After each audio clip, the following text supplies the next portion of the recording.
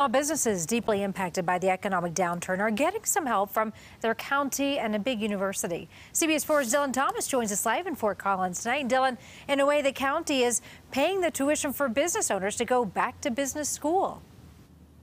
Yeah, Karen, more than $200,000 have been given here to CSU and the College of Business, where the Institution of Entrepreneurship is now offering free courses to local businesses right here in Larimer County. The topic is how to pivot, your business in order to adapt to the economic climate we're going through right now.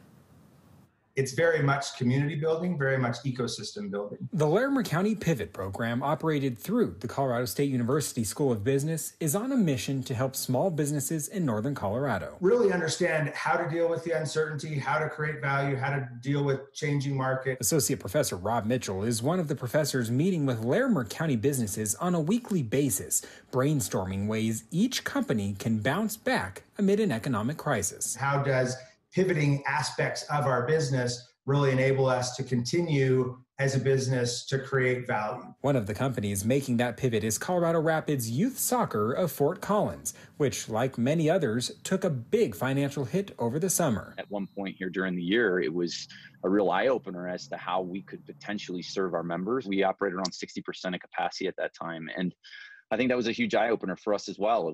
There are people that were uncomfortable with coming out and playing. With the Pivot program, which is free to participants, now Chris Bentley is exploring new innovative ways to continue spreading a love for soccer with children, even remotely. There's a lot of different ways that I think we can be a little bit more creative, and we felt that having a foundational understanding from a world-class education at CSU was, especially being free, was an amazing opportunity.